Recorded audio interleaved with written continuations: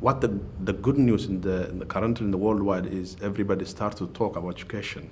People are seeing education as an instrument to build the global citizen. So the important thing which has to be focused in the on the worldwide is to bring quality education for global citizens with equality, peace, and human rights. Where are we in education today? We're learning and learning and learning. In 5 years from now, we'll be learning more. But, for example, in the beginning of the EWF, what we saw at that time, we're practicing it now. And what we're seeing today, we'll be living it in 5 years. Education, education, education, as a very popular leader of this country said some years ago. And this phrase is still very, very important today.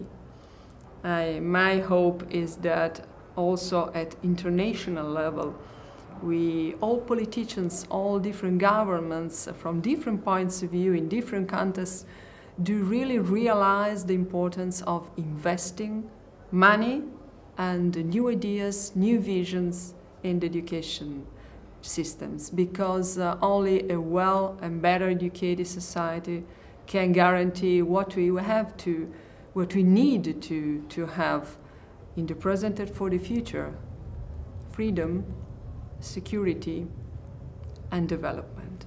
It seems to me that we are in a much better position than we were 50 years ago, 30 years ago, to discover what works for children and for adults in education and to try and provide it for them. I think the old notions of the certain things which we absolutely had to have in terms, let's say, of buildings or this type of resource or that kind of educational approach, simply because that's the way we'd always done it, are now breaking down, are being replaced by a much more pragmatic notion of what works, because we can actually look at it and exchange experiences and discover what that is. I think good education is one that becomes a bit like good technology. You don't know it's there. It disappears because it enables the learner to get the learning that they want. So I think education itself is probably too systemized and it needs to actually disappear so that you can't see it. So good education shouldn't get in the way of good learning. Well, good learning is about being inspired. It's about being in a classroom where the teacher captures your imagination. I spend a lot of time going around schools in England and watching lessons in action. And I see teachers every day who are inspiring their pupils to not only learn their subjects, but to really develop a love for them. But I do think that good education should be about inspiration, about making people believe that they can do more, about making people think that they can do more. It should drive us to be better, both in our profession, better as people, better in our relations, just better in everything. Education should be seen from the perspective of rights, is the rights of children, and children should be given that opportunity to be able to acquire education, especially the marginalized groups, children of nomads, hard to reach children, and particularly the girl child. We say when you educate a girl, you educate a whole community and a nation. My view about good education is that it should be all-inclusive. It should be education that gives lifelong learning skills. The first thing is that we should able to give everyone a fair chance to learn, a fair chance to utilize his knowledge, and a fair chance to get a benefit out of the knowledge that he has. The education system should be in alignment with the labor market. So the labor market is changing very rapidly, and I think the education system should have a mean to capture those changes and to adapt it in the education. That means a lot of changes need to be happened and need to be a norm in education. And I hope this will be happen during this decade. Education should move more towards freedom and personal exploration. And I also think that young people need to be credited and allowed to take on the world's challenges. I've always believed in the importance of student voice or learner voice, and I think to build on the aspirations of children and to build education around that is something whereby we can make education relevant to every child that's learning. And I think we can get the engagement that might battle against some of the individual cases amongst the 58 million children out of school.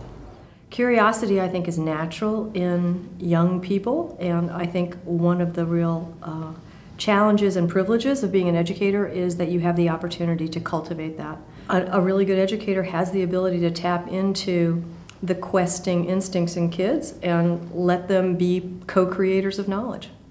My aspirations for the next year, or next years if you will, is to increase the fever of education in my country, to raise the bar of education in my country in terms of quality, particularly the quality of a teacher, so that we can ensure that, yes, the interests of the teacher are taken care of, as well as the infrastructure and the entire internal milieu of the school where the teacher will be.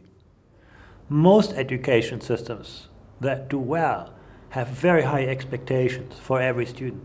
They have sort of very clear goalposts defined. This is the sort of simplest thing. The hardest thing is to build a capacity for that, to attract the best people into the teaching profession, to make sure that we give them the right support, the right development, to ensure that that every child benefits from excellent teaching, getting the most talented teachers into the most challenging classrooms.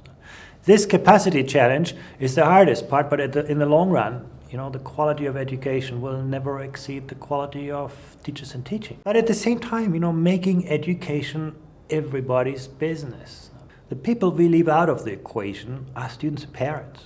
If you could draw on the parents as your biggest resource, you could actually change the world. Making parents a real part of the education system, making schools the center of communities, center of societies. Easy to do, but it doesn't happen. School and home, they go hand in hand in terms of preparing the kids to move with a mentality of getting and achieving the highest education possible. The families should play a major role. In our part of the world, in Lebanon, it is playing a good role because every family wants their child to get the best education possible. But technology is a leveler. It will make the world flat eventually. That I can be in a village in Rwanda and learn as much as somebody in the United States or somebody in Asia. I think technology has no borders, and that's what is going to make a difference. And I think we have to try to use technology to be able to reach where we are going. Education in the future will be mobile. It won't be anytime, anywhere. It will be every time, everywhere. We see that students are more engaged if teachers use technology to teach. And it's because the students are then empowered to search out their own knowledge and conduct their own inquiries based upon their curiosity. The highest priority is access. Access for the girl child, access for the student in the rural areas, and access for disabled children. And I'm also using it in terms of access to the best or optimal infrastructure of education. A good education is the system that can meet the need of the people and produce prosperity in the country, peace, and stability. And education contributes to this issue by educating the children how to be tolerant with the issues that they face them, how to respect other opinions, and how to study and grasp the subjects that they can study. Good citizenship is, I think, one of the core missions of the education system today.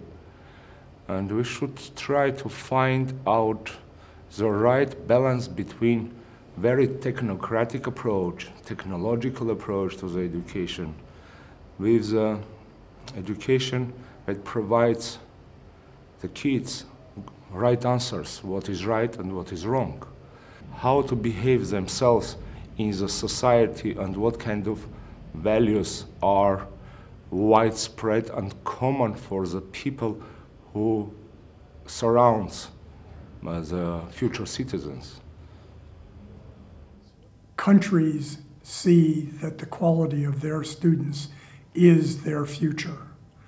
It turns out that what people in a society know determines entirely, or almost entirely, the long-run economic prospects of countries.